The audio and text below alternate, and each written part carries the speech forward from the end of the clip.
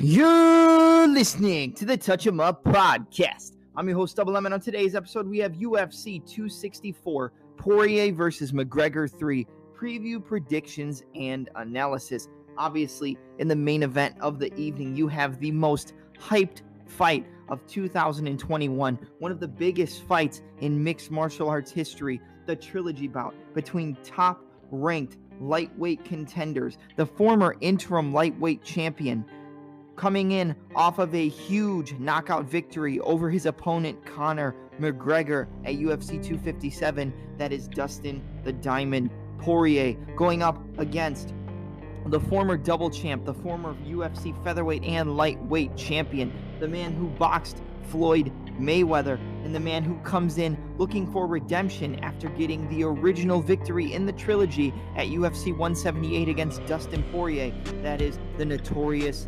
Conor McGregor. So without any further ado, let's get this started and step into the ring.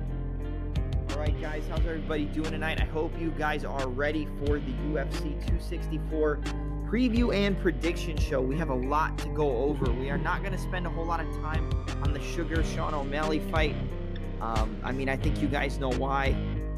There's no reason why a top bantamweight did not step in with 2 weeks notice to fight Sean O'Malley, and he comes in against a guy named Chris Moutinho, which I'm not disrespecting him. He's 9-4 overall as a professional mixed martial artist, but as you know, it's not who we would have expected. If Raoni Barcelos would have gotten that decision victory in the fight against Timur Valiev, I would have definitely given Barcelos the fight, and maybe even if you had to pull O'Malley off the card, you could do Barcelos versus O'Malley.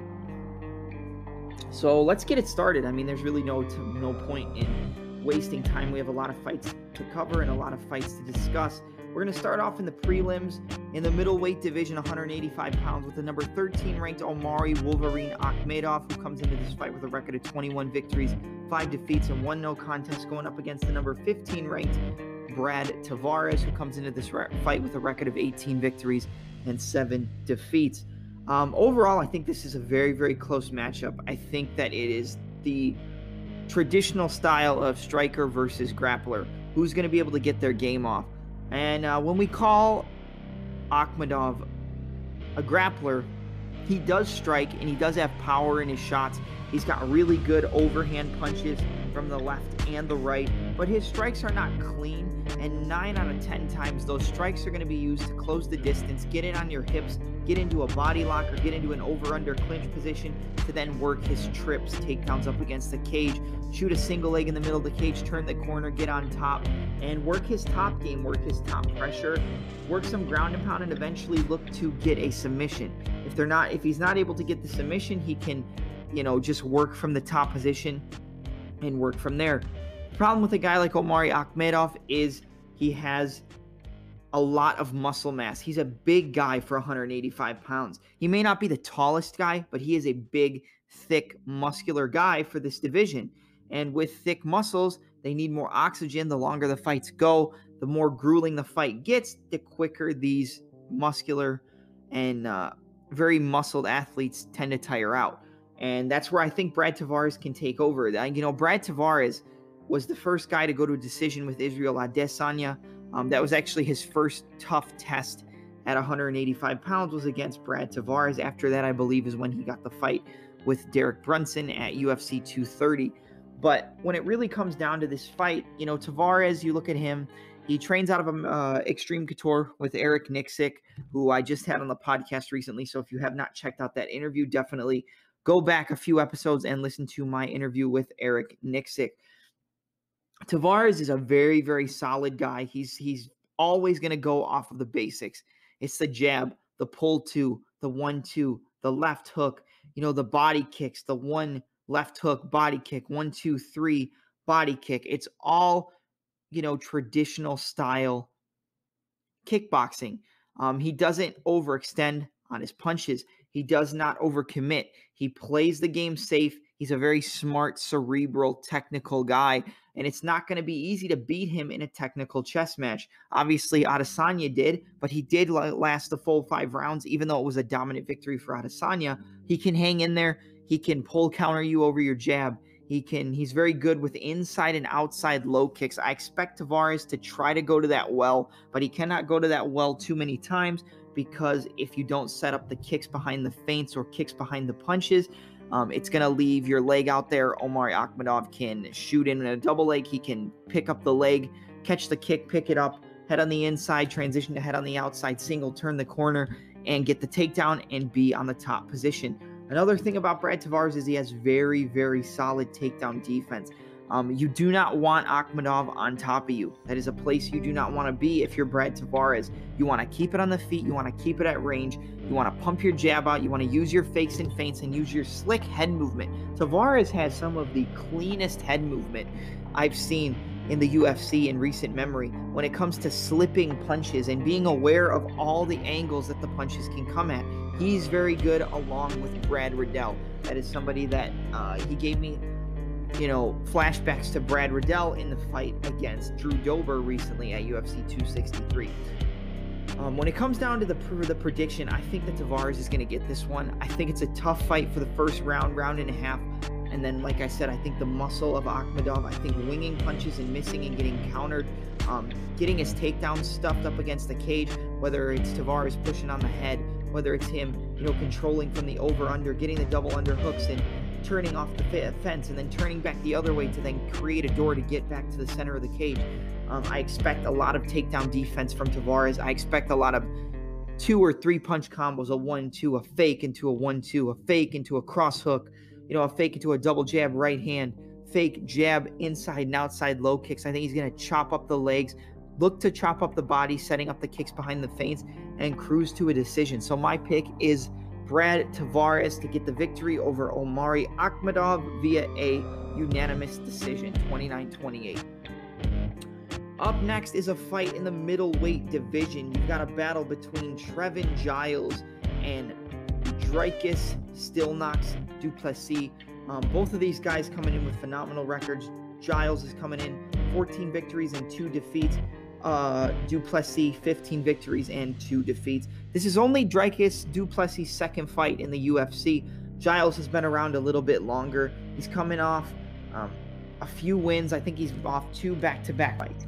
So Giles is coming off of a decision victory over Roman Dolidze, which was a close fight, but he was able to get the victory there.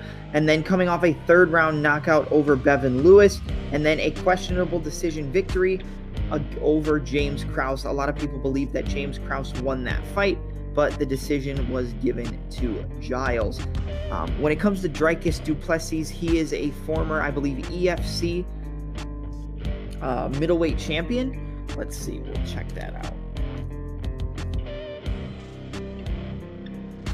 You can pull it up. I believe it is EFC. Yeah, EFC Africa middleweight champion. You look at his record overall, like we said, 15 victories and 2 defeats. He also fought in KSW. He was slated to face the champion Roberto Soldic for the title.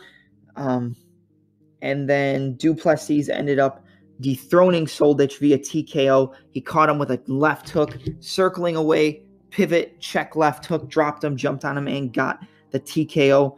And then they would rematch later on, and Duplessis was defeated, but he then, like we said, returned to EFC and is a former champion there as well. So he's a champion in multiple organizations.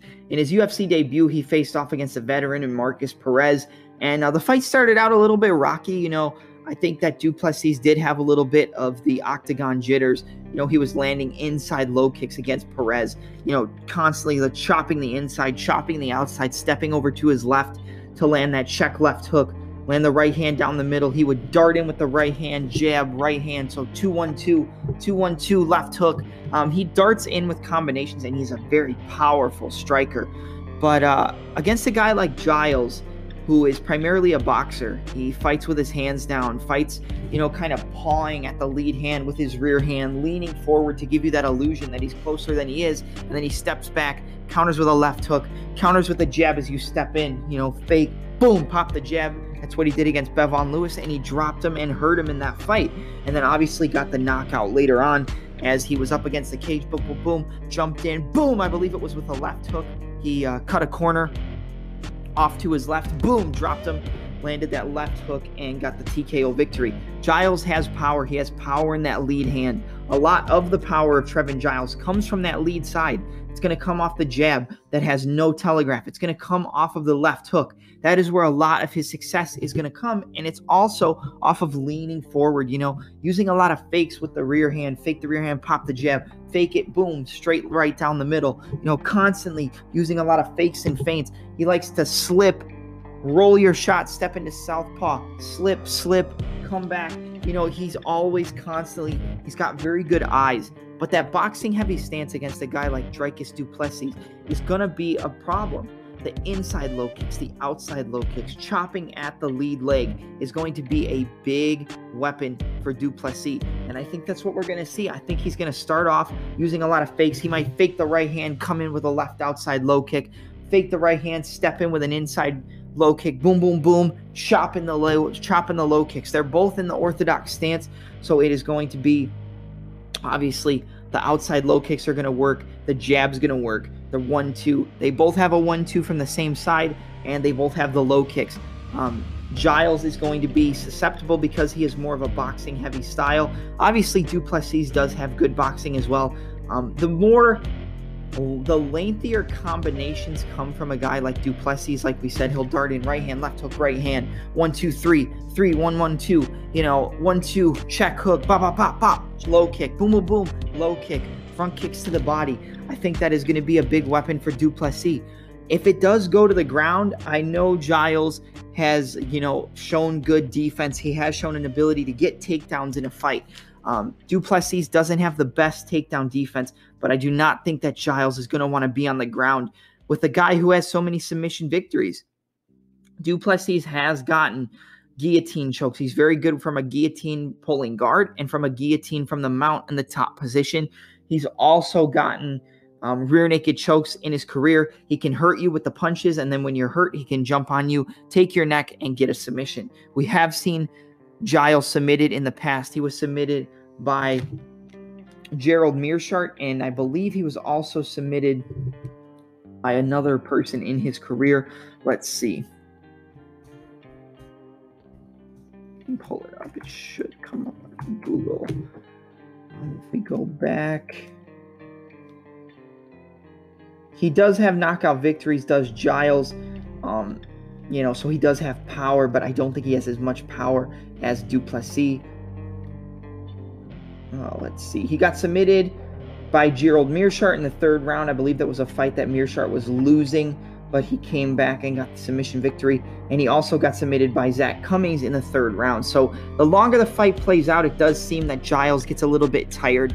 And if he's ahead on the scorecard, sometimes he can fall into, well, I'm just going to cruise here and then get caught in a submission. That is something he's going to have to watch out for with Du Plessis. Like I said, he's always looking to grab that neck. If you shoot a bad takedown, he's going to look to grab that guillotine, shoot in that arm, boom, hike up the, probably go palm to palm, arch his back and look to get the guillotine, roll you to your back and lock it up from the mount as well. There are various ways that Du Plessis can get the finish. Giles can knock out people. You've seen it in his record. He's got good boxing. He's got good movement, good ability to step back in the opposite stance and see the punches coming. Like we said, he has good eyes. However, I think the inside and outside low kicks, I think the inside and outside low kicks of Du Plessis is going to be a problem for Giles because of how heavy he is on that lead leg. Being a boxing heavy fighter, he's going to want to lean on that lead leg, draw you in with that feinting of the rear hand. And Du Plessis just going to have to come through and land those low kicks. He's going to want to set it up behind some fakes and feints and maybe set it up behind a right hand outside low kick, right hand inside kick, left hook to an outside low kick, right hand to a sweeping inside kick. He can set up those kicks and they're very, very powerful.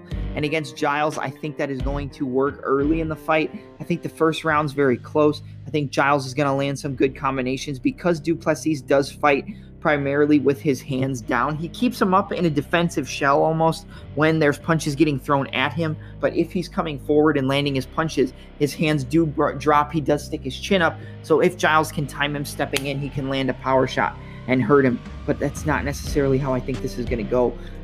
I do believe that Duplessis is going to get the victory here. I think he wins via a late submission.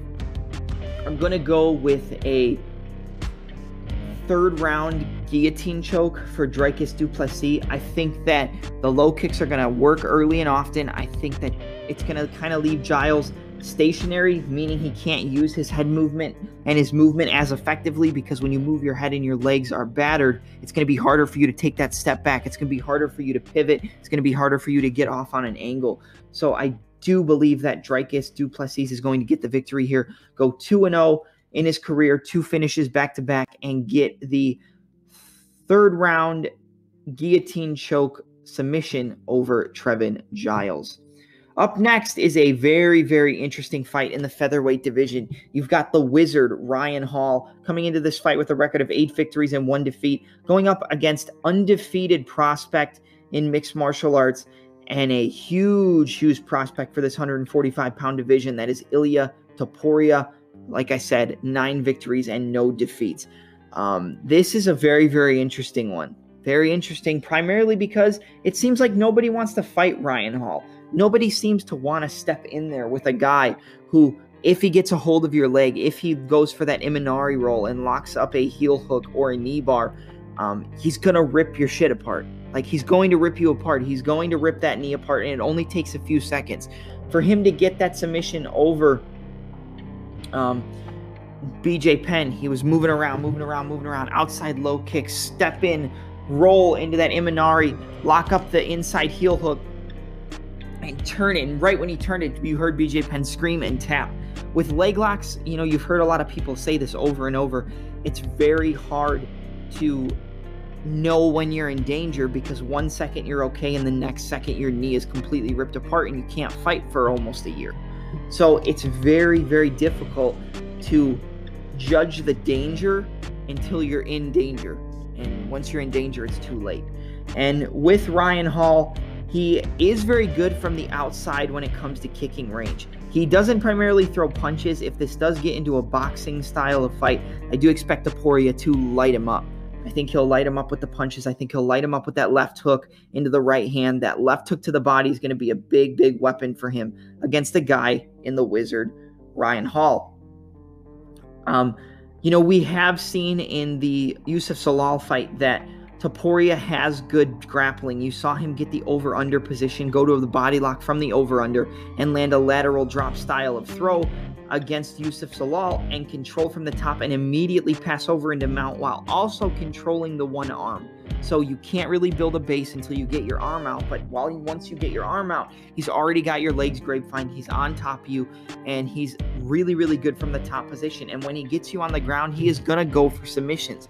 That is not a place you want to be against Ryan Hall, because any sense of danger with that rolling for the heel hooks and rolling with the Imanari and working from the X guard and working from the Ashigarami game is what it's called, sweeping in looking for heel hooks, looking for knee bars, looking for inverted heel hooks, working from that rolling on your shoulder to the Imanari roll, rolling and locking up a leg and tying the opponent up. You play that game with Ryan Hall, you're going to lose 10 out of 10 times.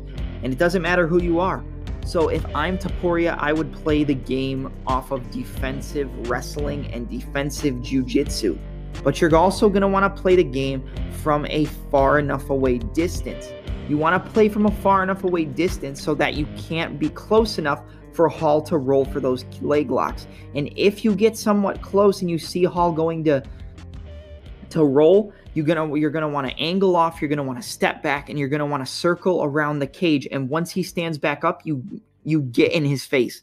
You get in his face, and Topuria needs to use those fakes and feints, get Hall to bite on it, and then hook cross. Get him to bite on it. 3-2. The hook is going to direct him into the right hand. He used that a lot against Yusuf Salal, primarily up against the cage, but it worked very well for him. I think a lot of fakes and feints, the jab, the fake into the 2-3, lead hook to the body, the fake into the cross, into the digging left hook to the body. Topuria has some of the nastiest body work in mixed martial arts, and you saw it against Damon Jackson. Got him up against the cage, left hook to the body, fake the hook up top, boom, right hand over the top, and dropped Damon Jackson, and it all came off of that body work. It all came off of the fakes, the feints, slipping and countering on the inside, countering with the hook to the body, boom, 3 to the liver, boom, 3 to the liver. That's going to work all day for Ilia Topuria against Ryan Hall. It's all day with that.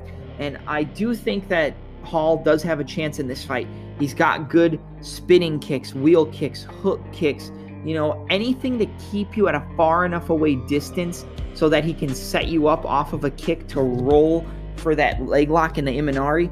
It's going to be a dangerous game. I think Topuria is going to push forward. I think he's going to stay in boxing range or just right outside of the boxing range so that Hall can't use his kicks from the correct range. It's going to leave him open because he's not a technical striker. He's not the best striker. It's going to leave him open.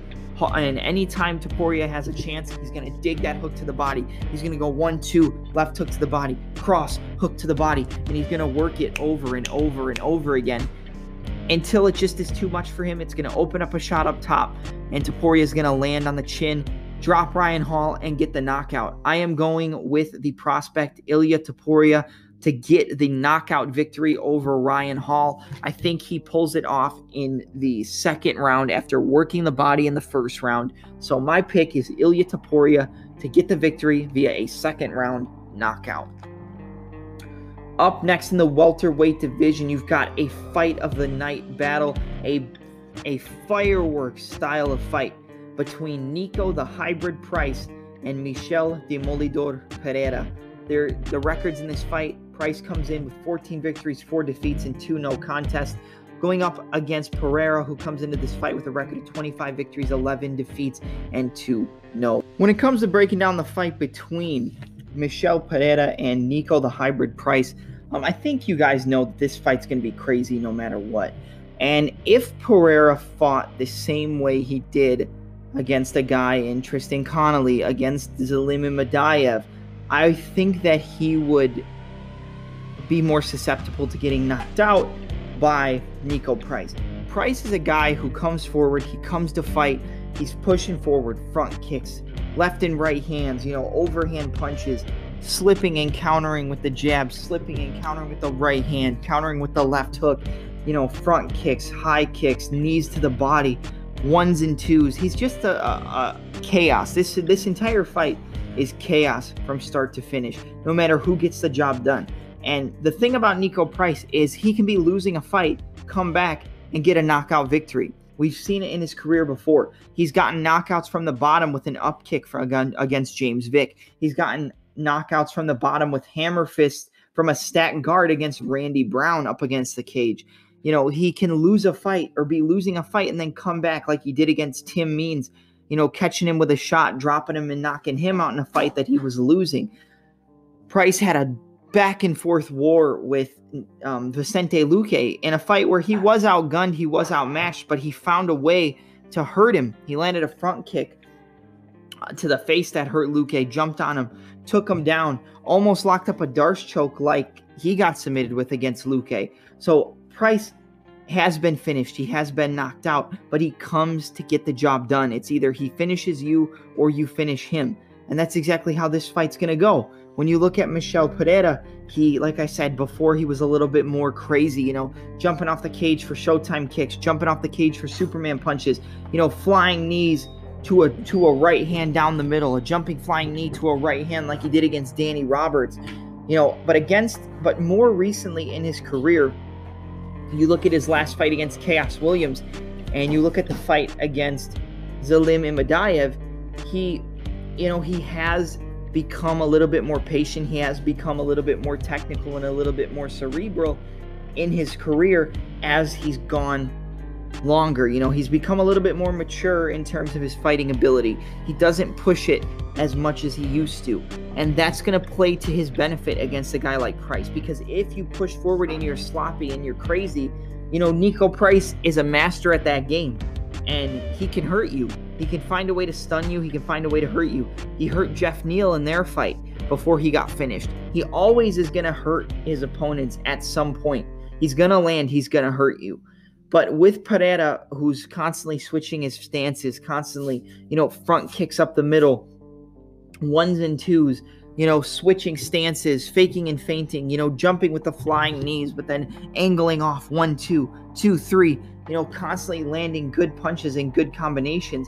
but moving and angling and cutting angles and making it harder for the opponent to track them, that is going to leave Niko Price open for some shots coming forward. It's going to leave him open for counter shots, and I think that's a bad thing going up against Michel Pereira. Because he's so technical, he is very sharp, and since he's become more measured, his punches are going to be a little bit less telegraphed. His game is going to be a little bit less telegraphed, and it's going to be, the counter opportunities are going to be ample against a guy who just pushes forward and comes at you full speed, balls to the wall in Niko Price. And I think that forward pressure and that constant, in-your-face style is going to be to the detriment of Niko Price. I think there's going to come a point where Price does hurt Pereira, and it's going to really come down to, can Pereira come back from it? Can he come back from being hurt? We've never seen him have to come back from being hurt. And I think that, Niko Price is going to test that chin. But I think at some point, he's going to walk into a shot from Pereira. It's going to hurt him, and Pereira's going to jump on him and get the finish. So I'm going to go with Michel Pereira to defeat Niko Price via a second-round TKO. I think the first round's crazy. I think that's where Niko Price does hurt Pereira at some point, whether it's with an up kick, whether it's with a 1-2 down the middle, whether it's with a high kick, a hook, just a knees from the clinch. I think he does hurt him at some point, but Pereira weathers the storm with his footwork, with his head movement, and with his range management, and then eventually gets Niko to walk into something, walk into that straight right hand, walk into a straight left. He gets hurt, he gets dropped, and he gets finished. So my pick is Michel Pereira to get the victory via a second-round TKO. All right, to round out the prelims, we've got a battle in the welterweight division between a guy who has seen a career resurgence, and you could say that for both of these men, in Max Payne Griffin. He comes into this fight with a record of 17 victories and 8 defeats, going up against the former interim welterweight champion, the veteran of mixed martial arts, veteran of the UFC, veteran of the WEC, the natural-born killer, Carlos Condit, who comes into this fight off of 2 back-to-back victories, which is huge for Condit, and his overall record is 32 victories and 13 defeats. So obviously, Carlos Condit is going to be the veteran in this matchup. He's had way more experience. 45 fights compared to 25 for Max Griffin. That is 20 more professional mixed martial arts bouts for Condit than his opponent in Max Griffin. Griffin is coming off of back-to-back victories as well. He's coming off of that last fight against, I believe, here, let's see.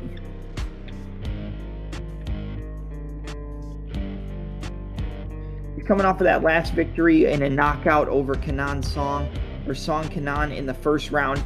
He landed a 1-2, which hurt him, and then he came in with a 3-2 up against the cage, dropped him, and basically knocked him out from there with that 3-2, and then, he jumped on him for one more shot, but it wasn't really needed.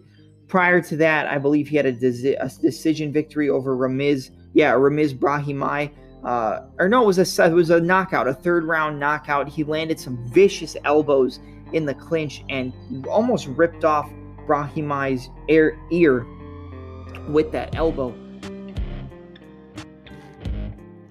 Before that, he had a decision loss to Alex Oliveira. And then, all right, so as we were saying with Max Griffin and Carlos Condit, Griffin has, some knockout victories, obviously coming off of a KO over Kenan Song in his last fight. And then prior to that, a third round TKO/KO over Ramiz Brahimaj, where he landed vicious elbows in the clinch, and he elbowed him to the point where he almost ripped his entire ear off. He hit the elbow, it split the ear wide open, and it was dangling off of his head. So if he lands the elbows in the clinch against a guy like Condit, the overall damage he's taken in his career, I do believe that he can hurt him. And the thing about Max Griffin that I think a lot of people have said in his career that he's kind of fixed is the fact that he wasn't really a volume guy. Early in his career, just up until recently, he would only land a couple punches, maybe 2 punch combinations and move around, 2 punch combinations, shoot a takedown and move around, 1-2, move around. And he just used a lot of feints and fakes, and he didn't really go after it. But in his last few fights, he has changed that. Right out of the gate, he came in with a 1-2, a 3-2, moving around, cutting angles, pivots, constantly moving left and right, using fakes and feints. 1-2, 2-3, 1-2-3. And, he was coming at the opponents. He would 1-2, shoot a takedown, push him up against the cage, work from there. He has upped his activity level later on in his career. And I think that can be a big weapon for him against a guy like Condit. Now, when we talk about Carlos Condit, he was on a stint in his career and a losing skid where I think he lost 5, maybe 6 fights in a row. And just recently, he's come back with 2 back-to-back victories. A decision victory over Court McGee and a decision victory over Matt Brown recently. And, before Matt Brown's last fight, that win might have not looked so good, but Brown just came back and landed a beautiful right hand against Diego Lima and knocked him out. So that win looks better for Carlos Condit. But when you look at his overall career, so he had the victory over Matt Brown via decision, and then prior to that, he had a victory over Court McGee. He was gone for 2 years from 2019 and 2020. I mean, basically, he was pretty much gone 2 full years. Before that, he had a submission loss to Michael Chiesa, a submission loss to Alex Oliveira, a decision loss to Neil Magny, a submission loss to Damian Maia, a decision loss to Robbie Lawler. So he was coming off of 5 losses. He was on a 5-fight losing skid before he's back with 2 victories in a row, looking for a third win, which would put him on a 3-fight win streak. So you cannot count out Carlos Condit. They don't call him the natural-born killer for nothing. I do believe that a lot of people are going to be sleeping on him in this fight against Max Payne Griffin, just because Griffin's the younger guy. Griffin's, hasn't had as many miles on him in his career. He's coming off of 2 back-to-back finishes, which sometimes can get the fans and the analysts clouded in terms of their perception of how they think a fight's going to go. I do think that Griffin can win this fight if he resorts to a lot of his wrestling. But the thing is, you look at his last fight against Matt Brown, Carlos Condit has improved his wrestling so much recently than it was before. His wrestling is so improved. You saw him hit a switch against Matt Brown. You've seen him go for sweeps off the bottom to wind up in a top position. You see him use takedown defense, sprawling out, getting his hips out, using that switch position, winding up on top, and he's more comfortable in working off of his back. So if he is on the bottom and an opponent is in the top position in his guard, he will throw up arm bars, he will throw up triangle chokes, he will work off of his back, and he will not sit there and wait for the opponent to move, which is a thing that we have seen Carlos Condit do, and that is usually what would lead him to be open for submissions against guys who shouldn't have been able to submit him, such as Alex Oliveira. But, he has become more active off of his back. He does not give up those positions as easily, so it's not going to be as easy for Max Griffin to get those positions against a veteran like Condit in this fight. Condit's very good on the feet. Since his wrestling defense has become so much better, it's allowed for him to open up a little bit more on the feet, and it's allowed for him to not be as worried when he goes in and maybe overextends on a shot and the opponent shoots in on his hips. I do expect Max Griffin to want to push him up against the cage in an over-under, in a double-under clinch position. Look for knees in the clinch. Look for elbows in the clinch over, in the over-under up against the cage in the tie plum. Look for elbows. Look for knees to the body. I do expect that to be something that Max Griffin looks to exploit.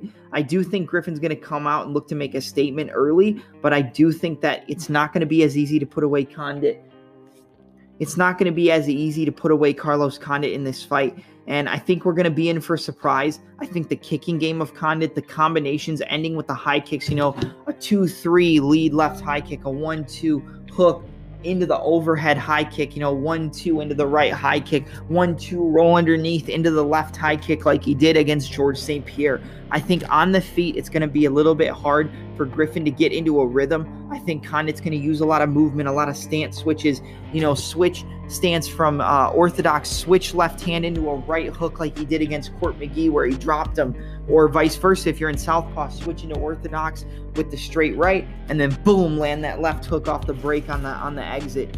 I'm going to go with the natural born killer to get the win here via decision. I think that early on it's going to be a little bit tough for him, but I think the longer the fight goes, it's going to be harder for Max Griffin to get the takedowns. It's going to be harder for Griffin to control in that top position. I think Condit can work off of his back, land some elbows, land some punches, get up to the feet, and just land those combinations, land the combination striking. I think it's going to be somewhat similar to the fight with Nick Diaz, where he wins just off of volume, off of working when the opponent stands back and kind of stares in the mirror a little bit.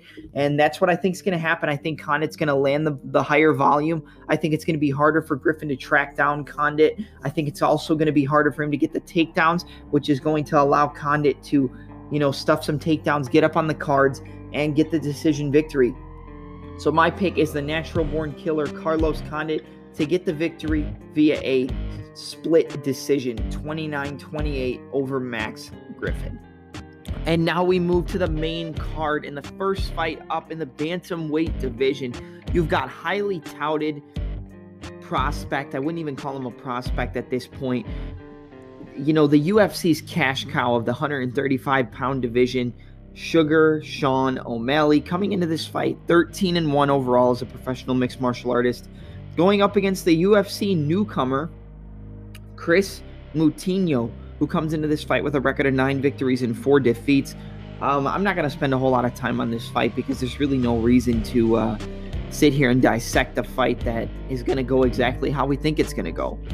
O'Malley's going to come in here. He's going to tune him up on the feet, and it's going to be a first-round knockout. I mean, I don't really expect anything different, and that's no disrespect to Moutinho. I mean, I've seen some of the stuff on the regional scene. I've seen some of his fights. He's got good wrestling defense, good ability to, do a reshoot, so stuff the takedown and then shoot back in on the opponent to get them down and get in the top position. He's got good straight punches, but, if he leaves his punches out there for a little bit too long, he gets, tuned up. He has been hurt in previous fights. And going up against a guy like Sugar Sean O'Malley, I expect him to just play exactly how we think the Sugar Show is going to go, constantly in and out, 1-2s down the center, fake the uppercut to the right hand, switch stance, throw a high kick, throw spinning hook kicks, use that to switch stance, then throw straight left or straight right, depending on what stance it's in. And just kind of style here on Chris Moutinho. O'Malley, his last victory coming off after that walk-off KO. He had Almeida hurt, prior to that, but, a win over Thomas Almeida, who is really at the tail end of his career and really couldn't buy a win. I did pick Almeida in that fight, so that was kind of a dumb decision, right? But sometimes you gotta play the devil's advocate and pick the underdog. And I know I pick a lot of underdogs on this show, but I just figured Almeida's low kicks were going to give Sugar some problems because he had a lot of trouble with the low kicks of Marlon Chito Vera. We saw what Chito just did against Davey Grant, so that was a good win for him. But I expect a vintage Sugar Sean O'Malley performance. I expect it to go very similarly to the Jose Alberto Quinones fight. Just push back, get him to guard up high, drop him with a high kick, jump on him and get a TKO. So I'm going to go with a first round knockout for Sugar Sean O'Malley. Up next in the UFC's bantamweight division, but the women's bantamweight division, you've got the number 4 ranked Irene Aldana coming into this fight with a record of 12 victories and 6 defeats, going up against the number 5 ranked Yana Kunitskaya, who comes into this fight with a record of 14 victories, 5 defeats, and 1 no contest. This is an interesting one. Definitely not the one I'm looking forward to the most on this card, but it is a very interesting fight. I'm a big fan of Aldana, and Kunitskaya is somebody, I'm going to be honest, throughout her entire career, she never really truly impressed me, and that doesn't mean that she's not a great fighter. She is, and she knows how to win, and she knows how to make it a gritty fight, make it dirty, get in your face, tie you up in the over-under clinch up against the cage, land elbows, land knees, land punches. She's very active from the clinch up against the cage, whether it's the tie plum, the over-under, or the double-under clinch. Look for her to attack with knees, even if her opponent tries to tie her up. if she's got the double unders and they try to go with the 2 overhooks, expect her to still try to land knees, try to land elbows, try to land some punches, try to land elbows over the top to cut Aldana. And expect her to resort more to her grappling in this fight. I don't expect her to want to stay on the feet unless it's in close up against the cage. Kunitskaya is going to want to be either all the way out or all the way in against a striker like Aldana. Now, Irene Aldana came into that last fight against Holly Holm with a lot of upside, a lot of hype. A lot of people were picking her to defeat the preacher's daughter. They expected her to come in and kind of make a statement, to put the old title challenger, the former champion, out and then move on from there. And what we got was just a vintage Holly Holm performance. I believe it was 5 rounds to 0, 50-45, somewhere around there. And she just kind of cruised to a decision. She was beating her to the punch. 2, 3, 4 punches to every Aldana 1 or 2 punch combination. I mean, it was Aldana primarily has, there's some things that Aldana does really good.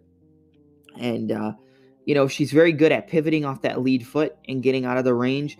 The problem against Holly Holm was she only tended to go in one singular direction to avoid that high kick and avoid the straight shot of Holly Holm.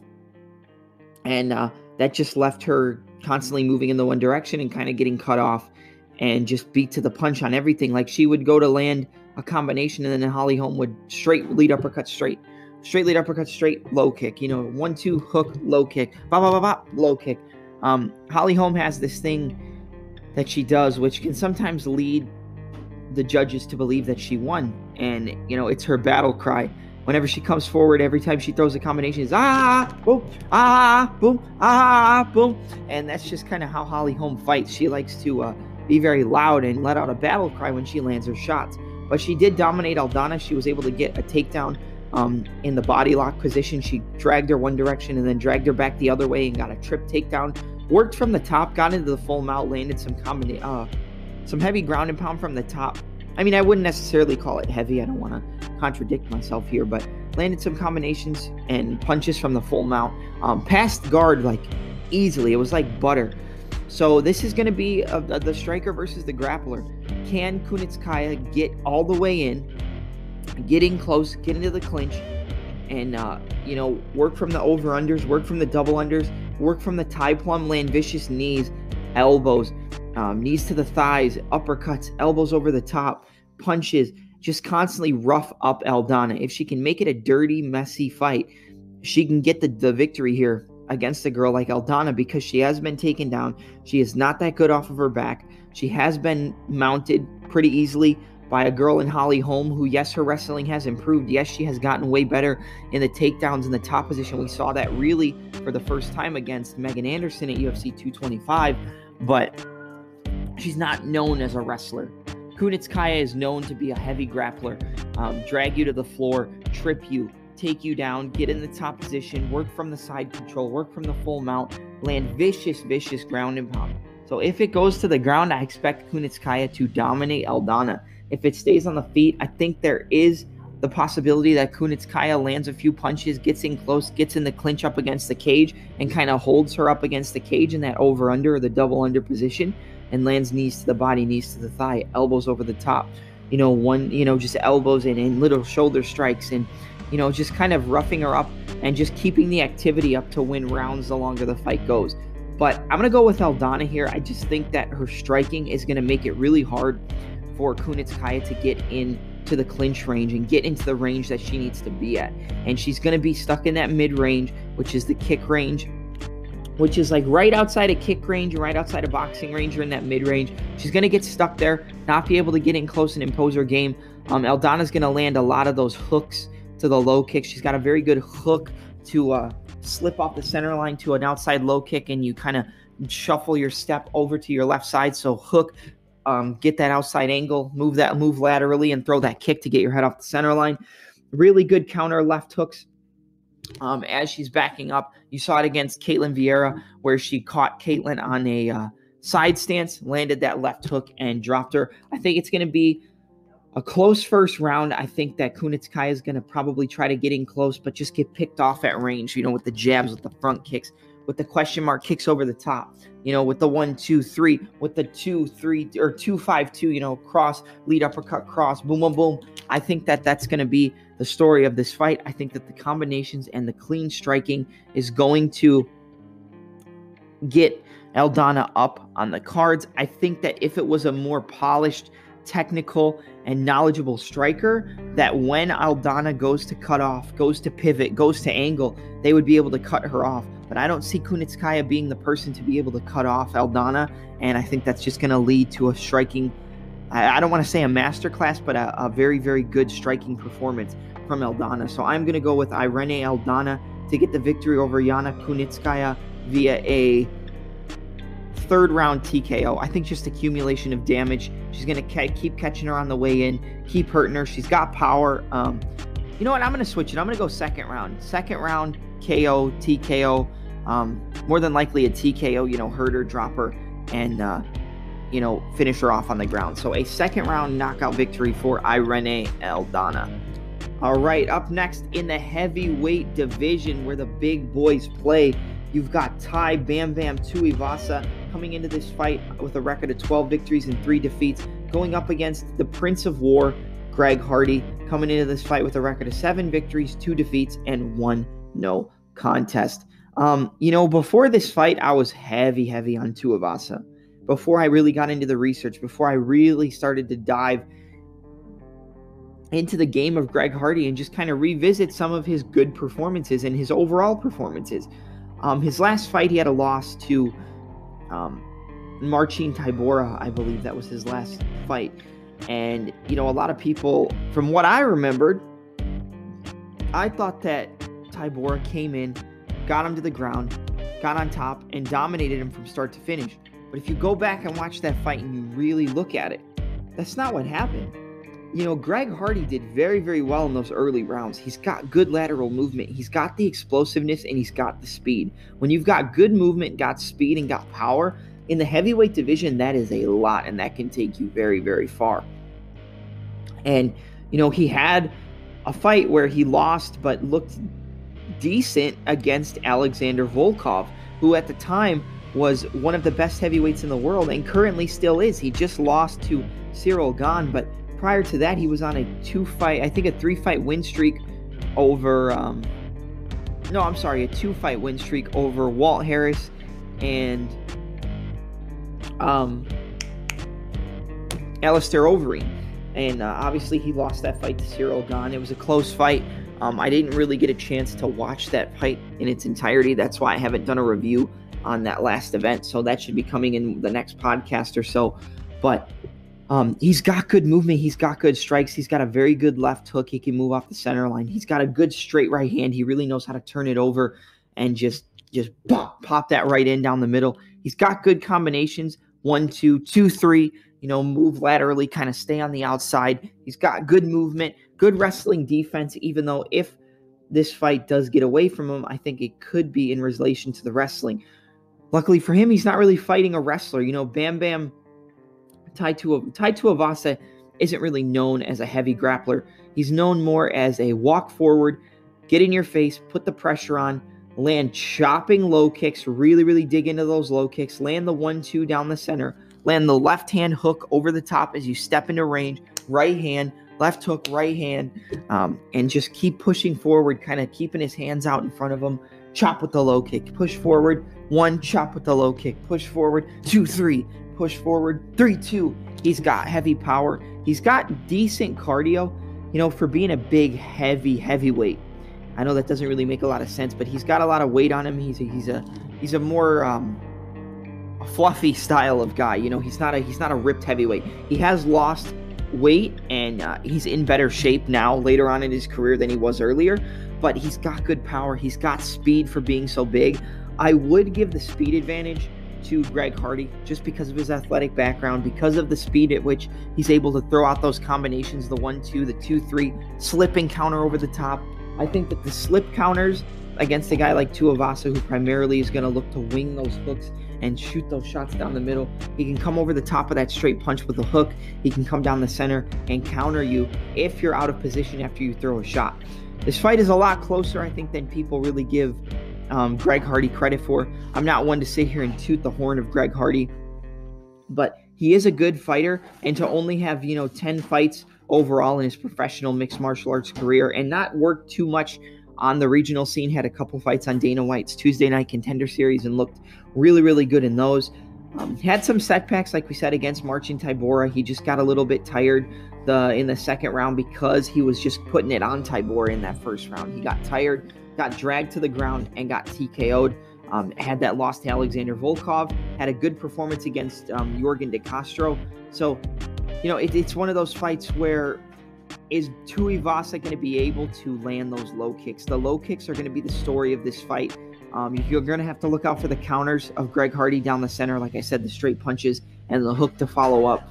But I do believe that Tuivasa is going to be able to push back Greg Hardy. It's going to be a tough first round. It's going to be close. But I think he's going to be able to push him back, chop with those low kicks, and that's going to lead Greg Hardy to be stuck stationary and not be able to use his explosiveness, use his lateral movement, use his in-and-out movement that he got from his NFL days, and lead him to get stuck, caught by Tuivasa. I expect him to push Hardy up against the cage, kind of like he did against Struve, frame off the neck, or get into the single collar clinch, go with the overhands, go with the uppercuts up the middle, go with the hooks, knees to the body. I think he lands an uppercut up the middle, drops Greg Hardy, jumps on him, and gets the knockout victory. So my pick is Tai Tuivasa, Bam Bam, or I guess you should say Tai Bam Bam Tuivasa, to get the victory over Greg Hardy via a second round knockout.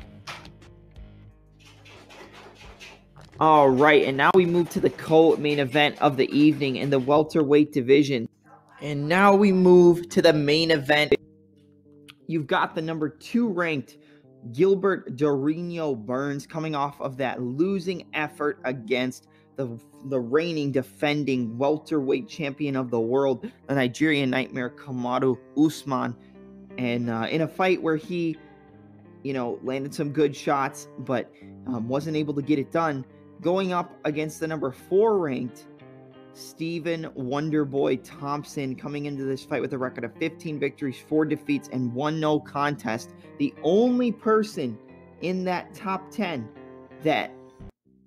or in the top 5, in the top 10, who has not fought Kamaru Usman. This is a number 1 contenders bout.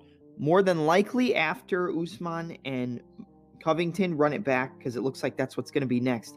But the number 2 ranked Gilbert Durinho Burns, 19-4, versus the number 4 ranked Stephen Wonderboy Thompson, 15-4-1.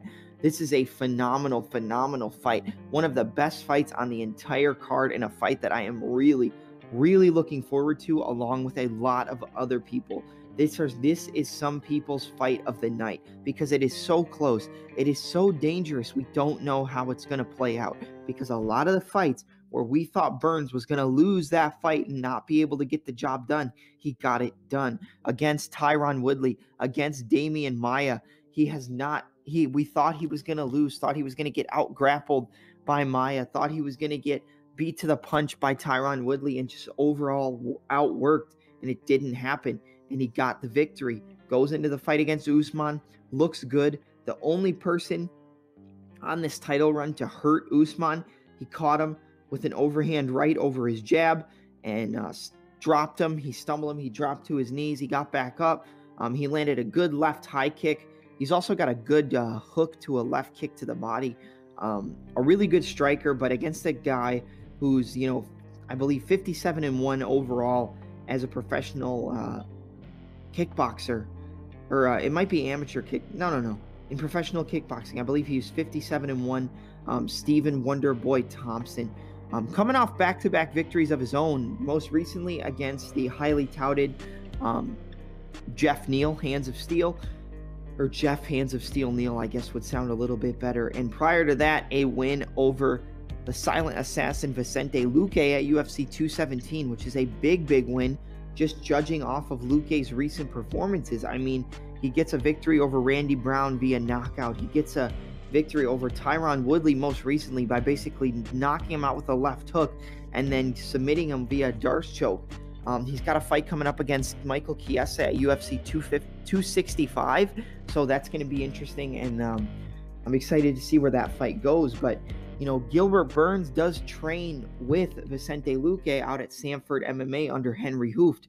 So since Luque's been in there with Wonder Boy, is he going to give him the keys to beat a phenomenal traditional karate, taekwondo style of striker, more karate based?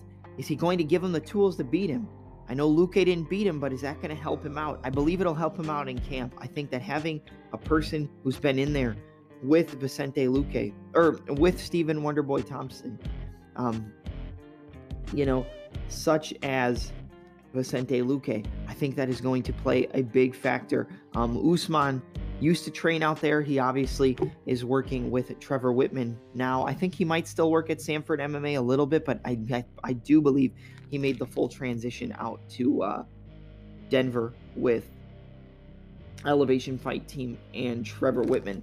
So, this is a great fight, and let's just look at some of the stats. You look at the tail of the tape, and when you go into it, here is how the stats match up.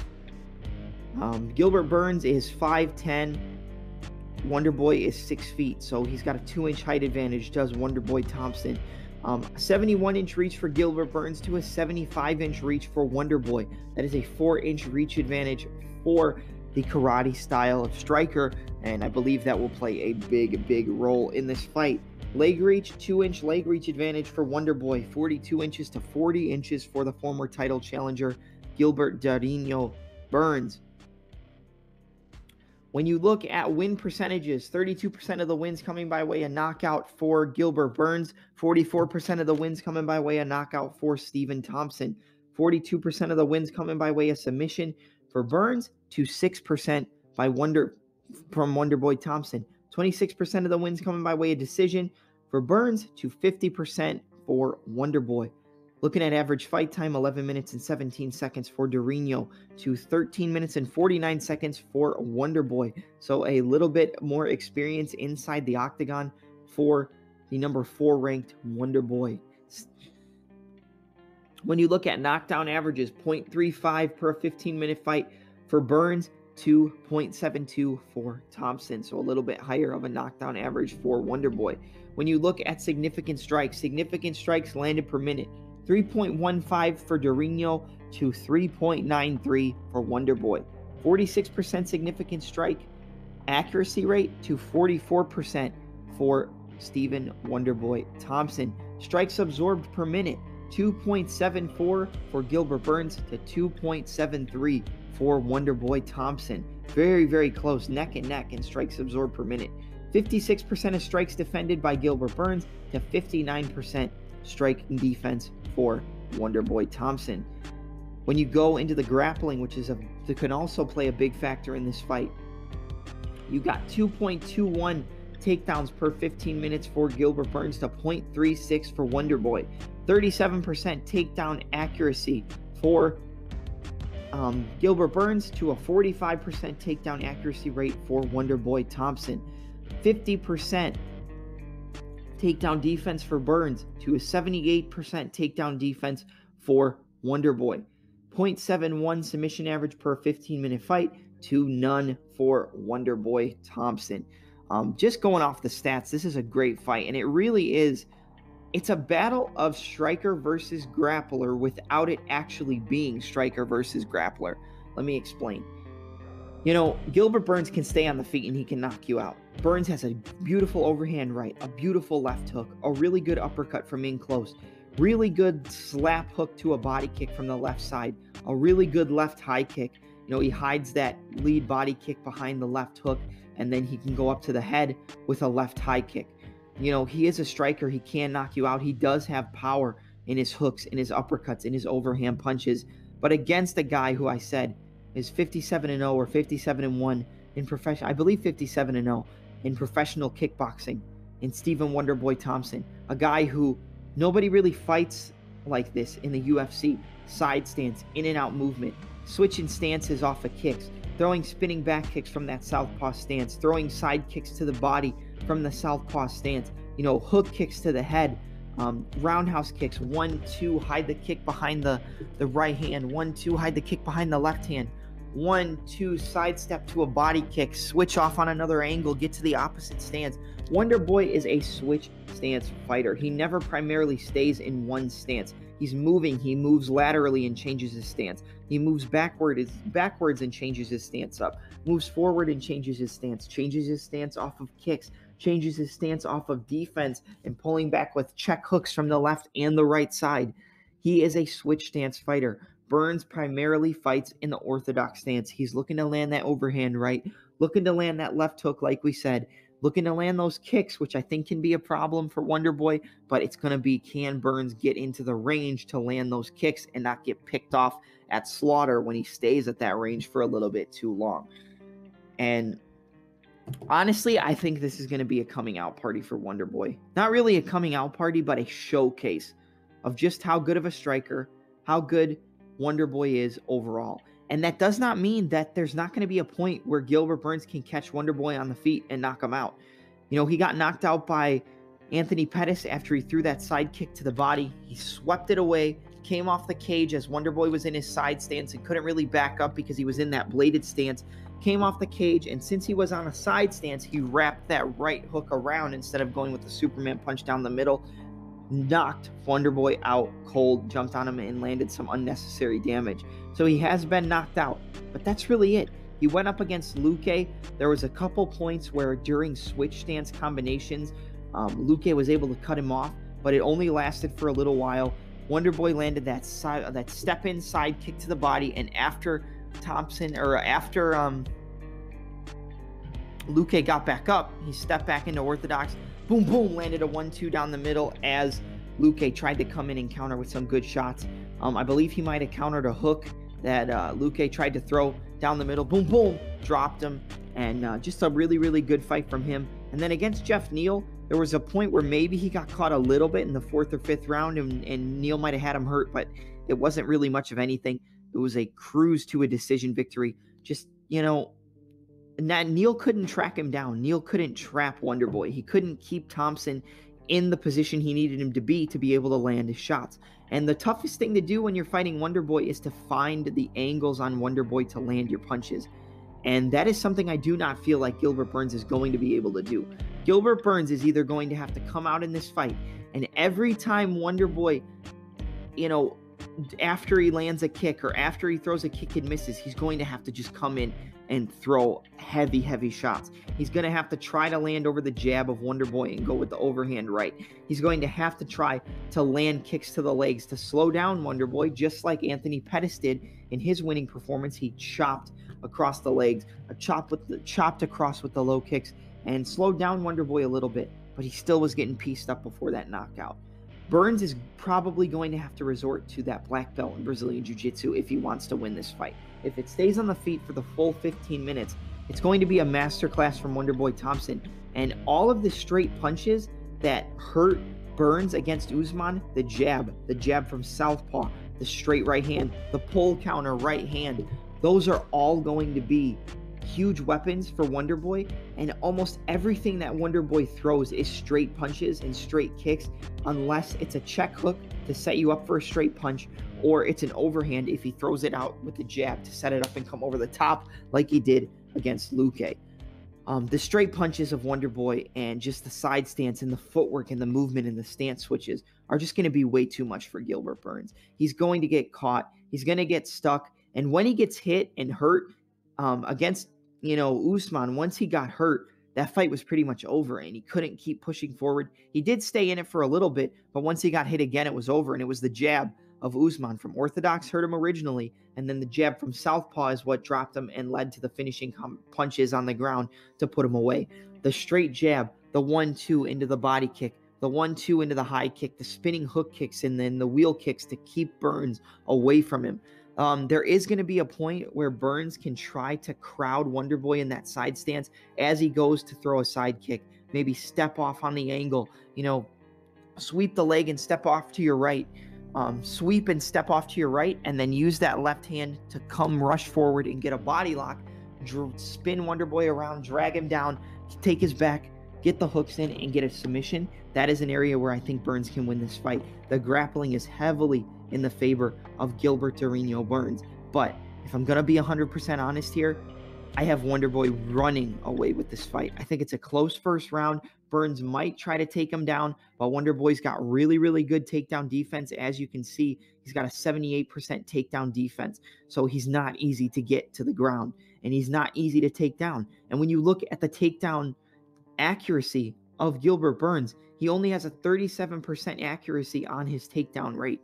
So a 37% takedown accuracy against a guy who's got a 78% takedown defense in Wonderboy, and who is already so hard to track down and cut off with his unorthodox traditional martial arts style of movement, in and out in the side stance, in and out, darting in with the right hand behind it, and then a body kick behind it, 1-2 high kick, 1-2 high kick, 2 lead high kick, 1-2 switch lead high kick, switch kicks to the body, spinning back kicks, hook kicks, wheel kicks, that step in side kick to the body. I think that side stance, the fakes and feints, faking with the lead hand, fake, hook, boom, step in with that side kick, fake, boom, fake, use that knee, step in with that side kick feint to get off on the angle, boom, boom, land the 1-2 down the center. I think it's going to leave Gilbert Burns open, leave him to get kind of stagnant and stuck staring in the mirror, like we always say, and get caught down the center and get finished by Wonderboy Thompson. So my pick is Stephen Wonderboy Thompson to get the victory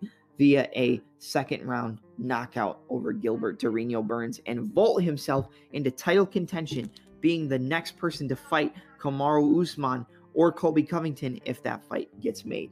But expect Wonderboy to put on a masterclass performance here, win this fight, and go on to challenge for the strap at 170 pounds. And now we move to the main event of the evening, what everybody here is waiting to listen to. The prediction for the main event in the lightweight division, the Trilogy bout. Both men 1-1.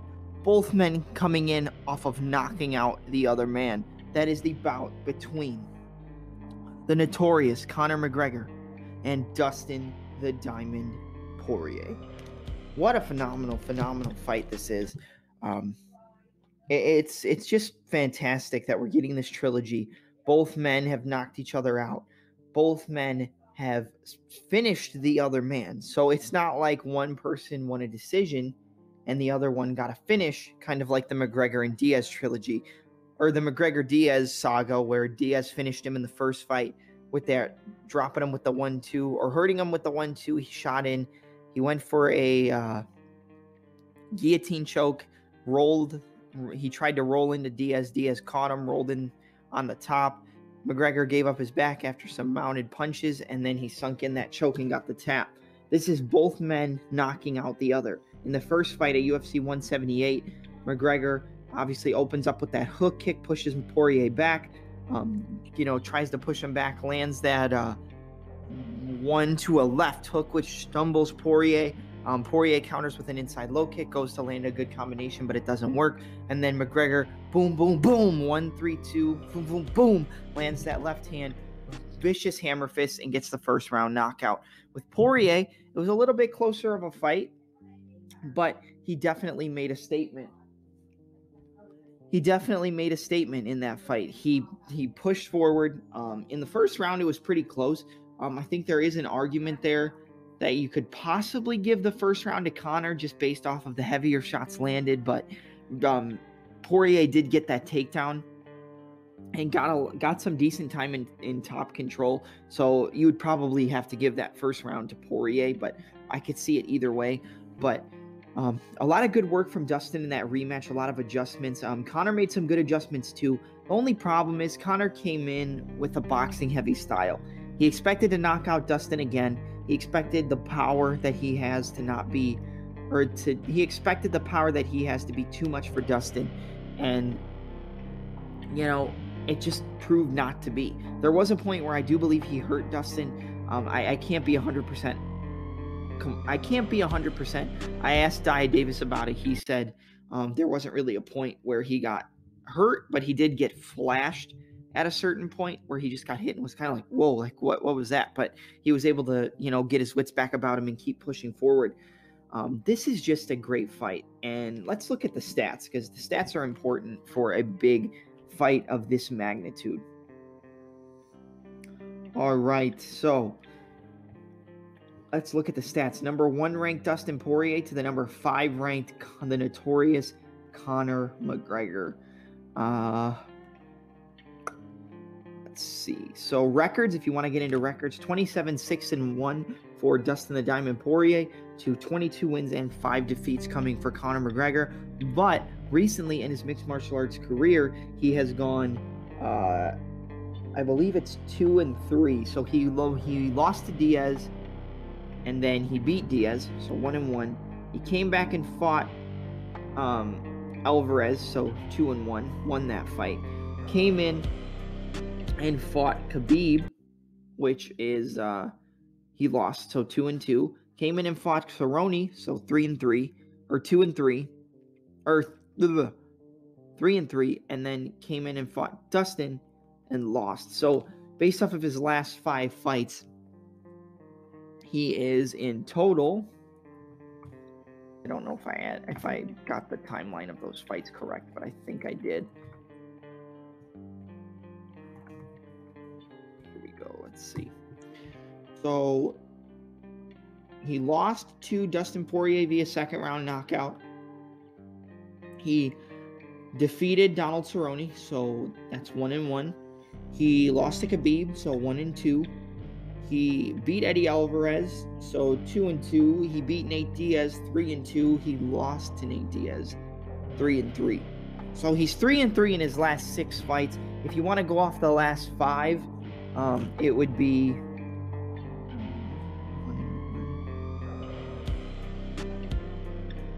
1-2.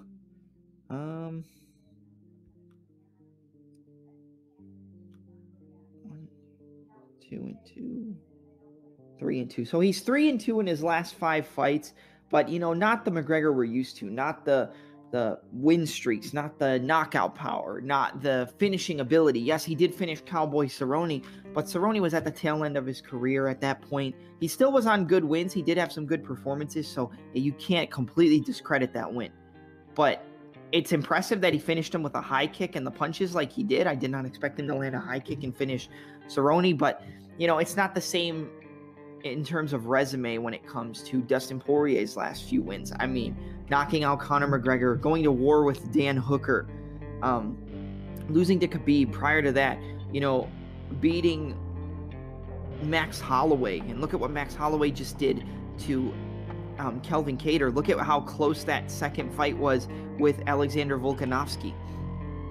I mean, beating Eddie Alvarez twice, basically. Well, I mean, you can't count it. So 1-1, so 1 win and 1 no contest. I mean, beating Justin Gaethje. I mean, just a murderer's row. Beating Anthony Showtime Pettis. Just a murderer's row of contenders.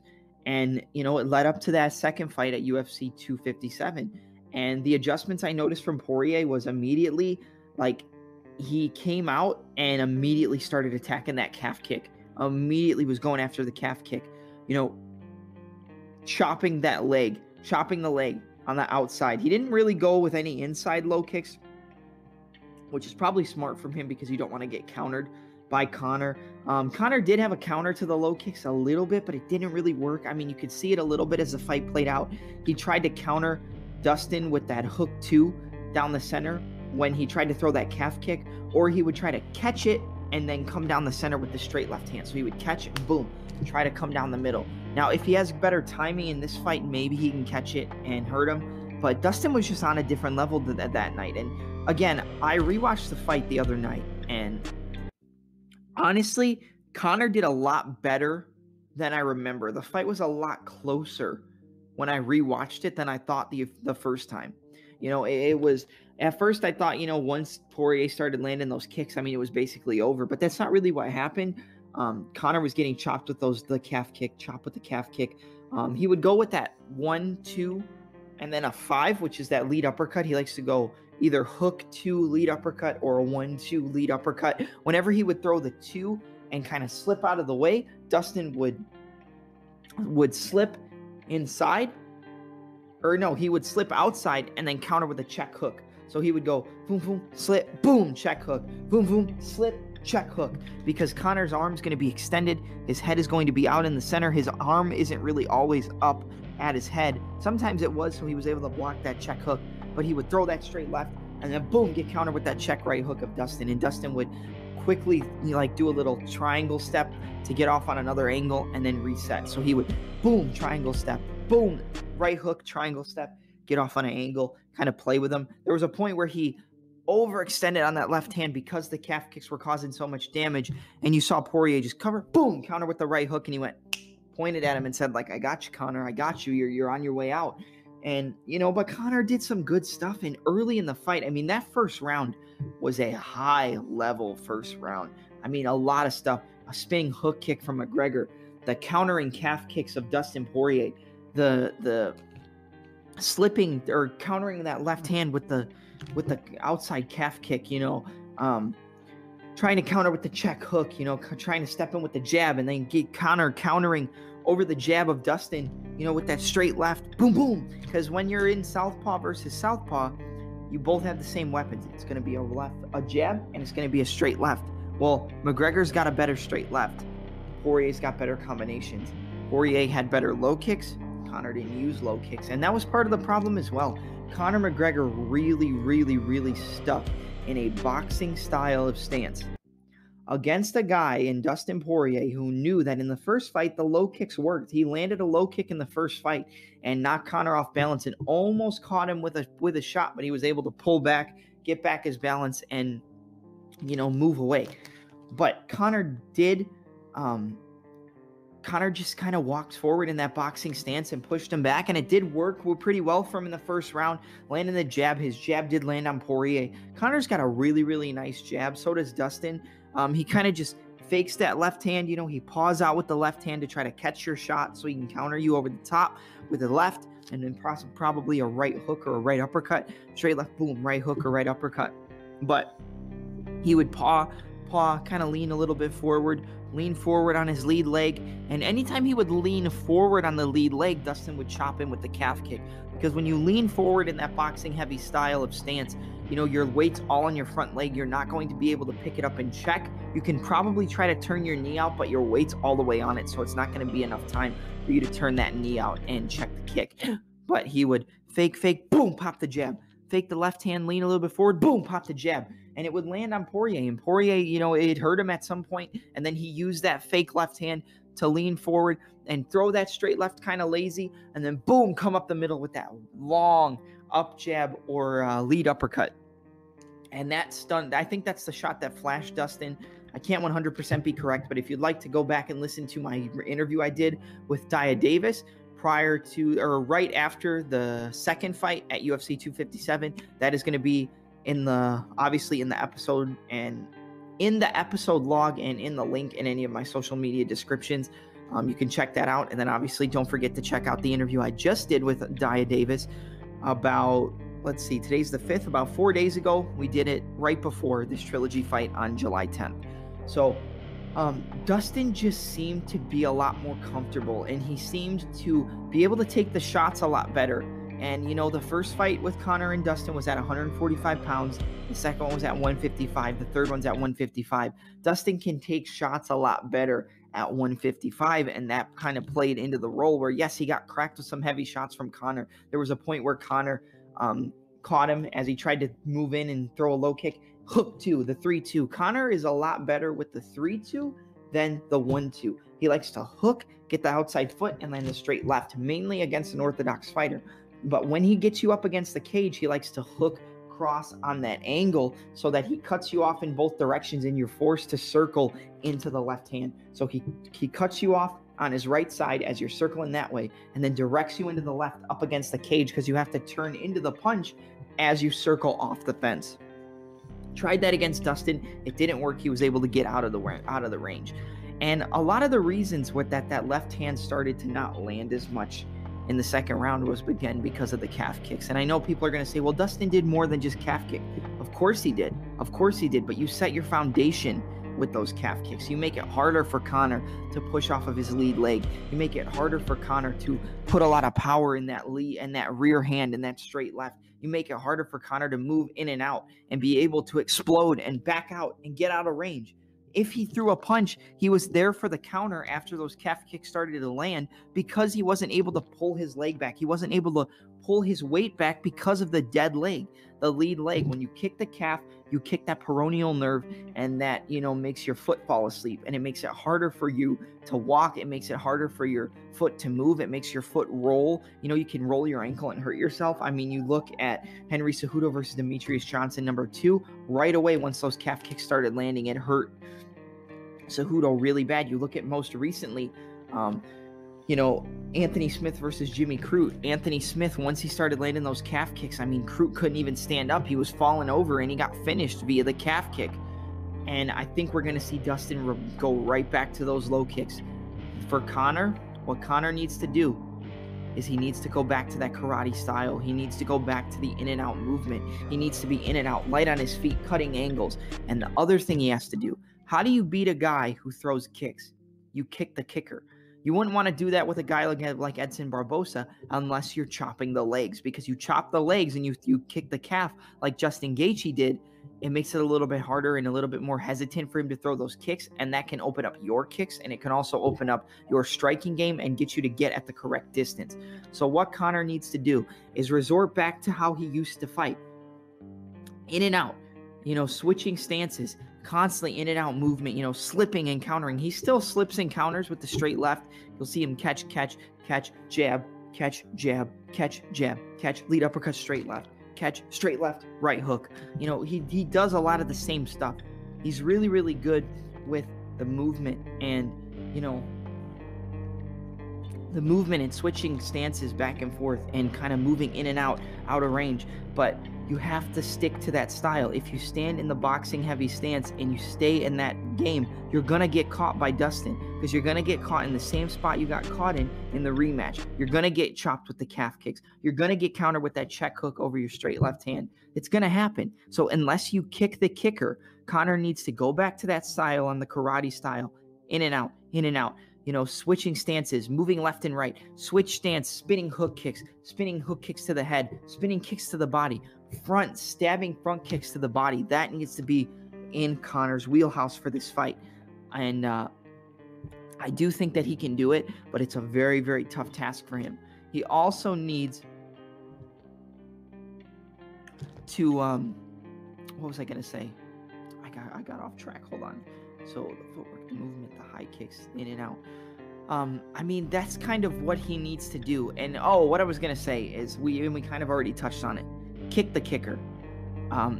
If you chop your low kicks with Dustin, it's not going to make it as easy for him to land his own low kicks and land those calf kicks.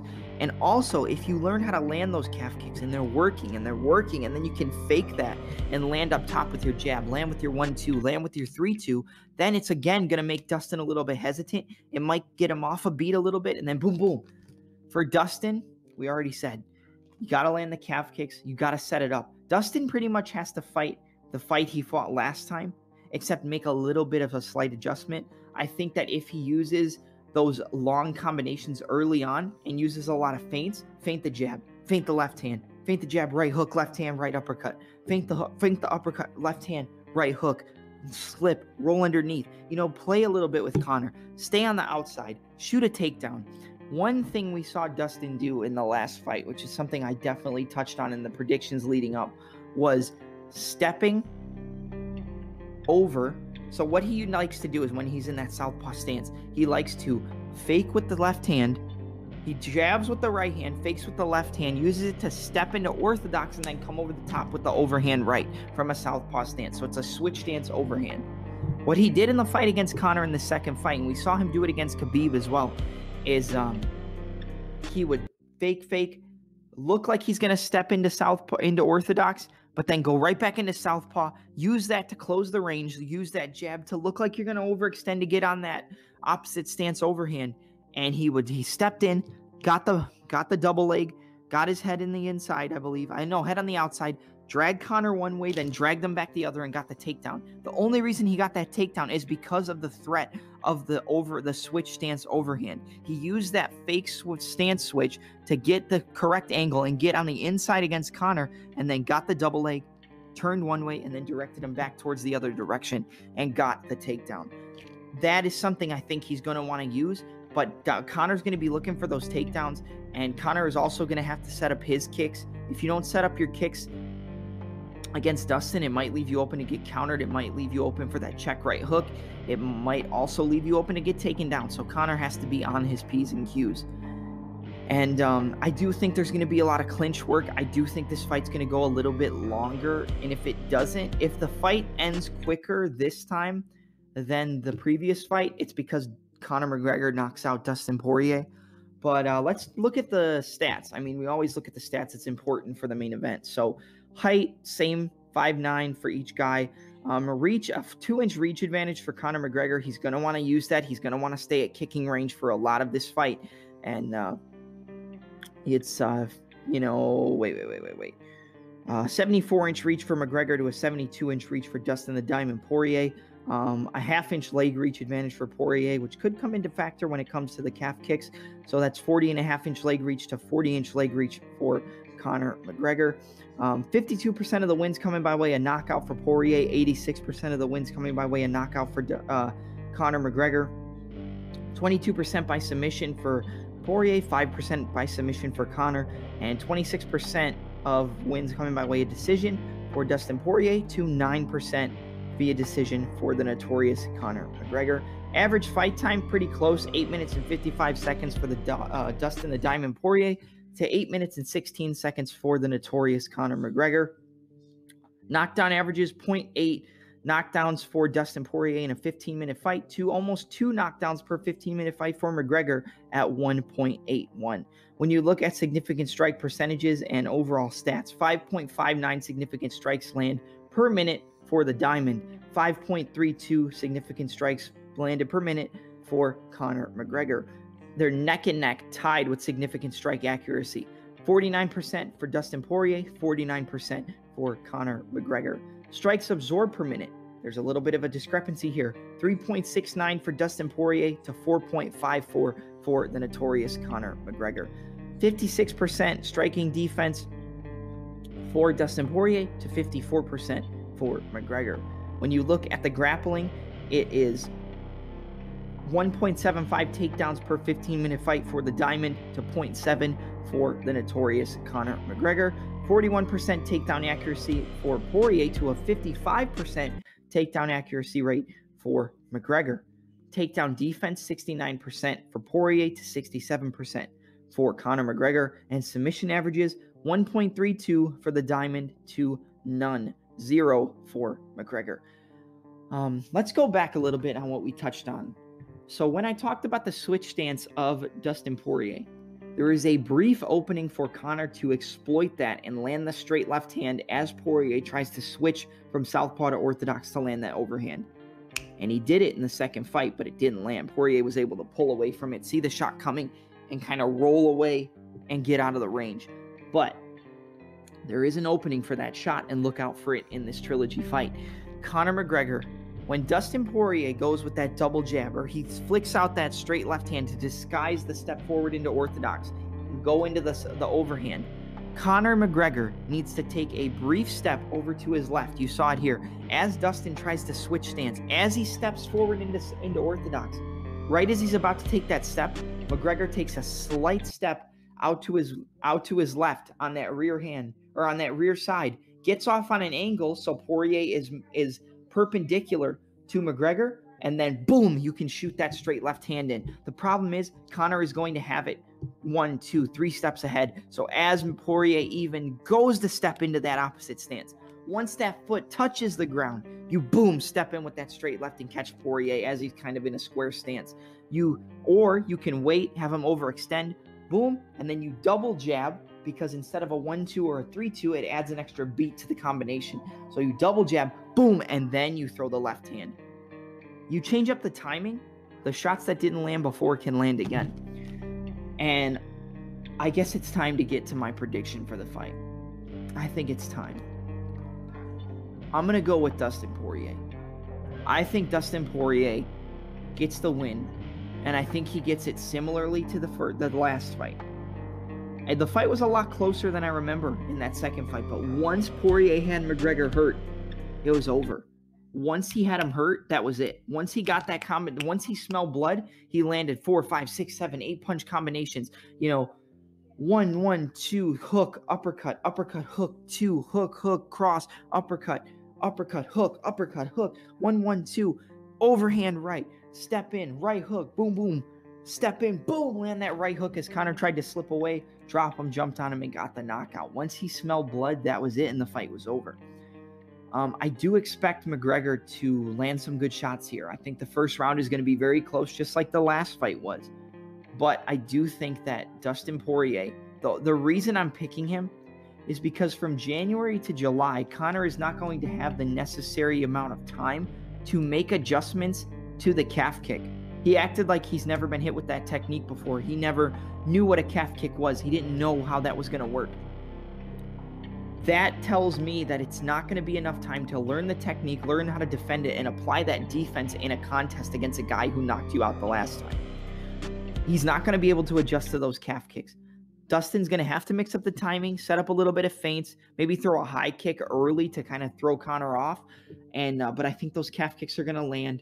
I think it's only going to be a matter of time. And I think Conor's going to land some good shots. I think Conor's going to hurt Poirier at a point. If Conor starts early with the kicking game, with the spin kicks, the front kicks to the body, chopping with his own low kicks and using his footwork and movement, I think Conor will knock out Dustin.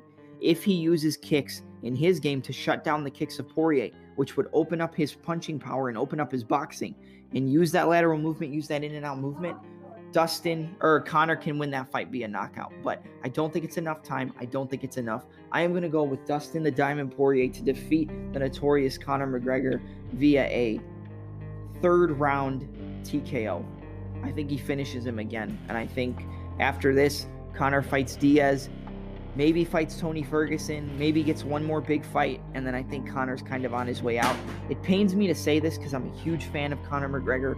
I always have been. I'm rooting for him here. I'm also a huge fan of Dustin. I don't want to see either of these guys lose. They're two of my favorite guys in the entirety of the UFC. I'm rooting for Dustin. He's always had my respect, and I've always been a fan. I'm rooting for Conor because I've always been a fan of him, and I want to see him get the job done. I want to see him come back.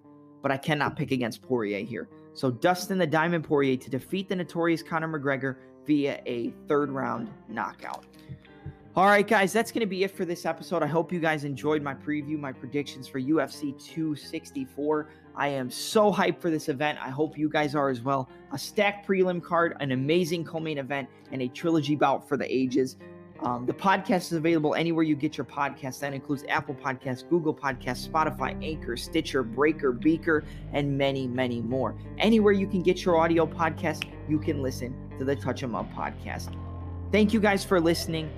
I appreciate it. I'm your host, Double M, and I'm out. Have a good night, everybody, and enjoy the fights next weekend.